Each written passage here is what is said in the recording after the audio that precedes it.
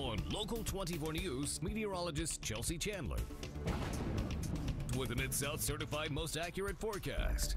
All right, well, nice and quiet for us right now as far as the radar is concerned, but that could be changing as we get through the rest of the day. So you want to have that umbrella ready. Go ahead and throw it in the back seat because you may need it throughout the foreseeable future. So we'll get to that in a minute. Right now, again, nice and quiet, just nice and muggy. Look at these temperatures on the right, what it feels like on the left. 90 degrees is what it feels like and it's what it's felt like all morning long. That's disgusting.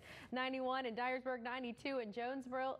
As you can see, we're in the upper 80s, low 90s no matter where you live. So again, it is all thanks to these dew points in the 70s. So air you can wear.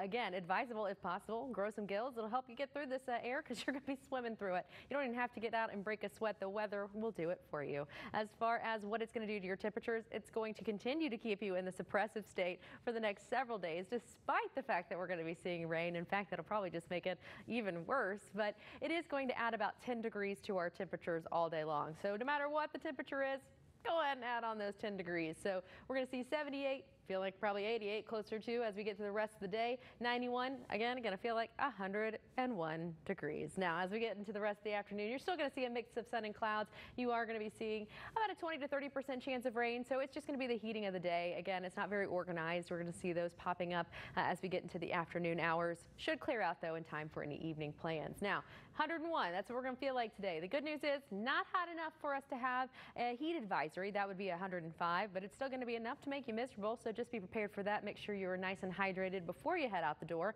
because once you're thirsty, it's a little too late. So make sure you're also keeping an eye on your body. If you're sweating, you start feeling kind of nauseous and lightheaded, go inside, cool down. If you stop sweating, you need to seek medical attention immediately. You may be having a heat stroke. Otherwise, we are still going to see enough sunshine that you're going to need to put sunscreen on. UV is very high, so make sure you're taking care of your skin and reapplying that throughout the day. Now, as far as the rest of the day, the week, we're going to see these numbers in the upper 90s, so still plan for it to be nice and toasty despite these rain chances. So they've dropped for the weekend, very isolated pop-up showers. We're used to that in the afternoon, but as we head into the next week, we see a more organized rain pattern getting really towards the middle of the week. We're going to see that up towards about 50%.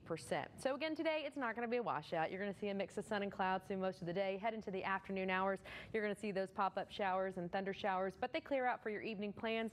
Same system as we head into Saturday. You can see again once we get into the afternoon a little bit more, but Sunday morning a little bit earlier, around 10, 11 o'clock, we may start to see that rain. So as far as your 7-day forecast, again, we are going to be seeing these temperatures just nice and warm in the 90s, actually where they should be. So we're not off the mark here. It's just going to be really soggy as we head towards next week. But there's time for that to change, so we'll keep an eye on it for you, of course, right here on Local 24. As far as the roadways are concerned,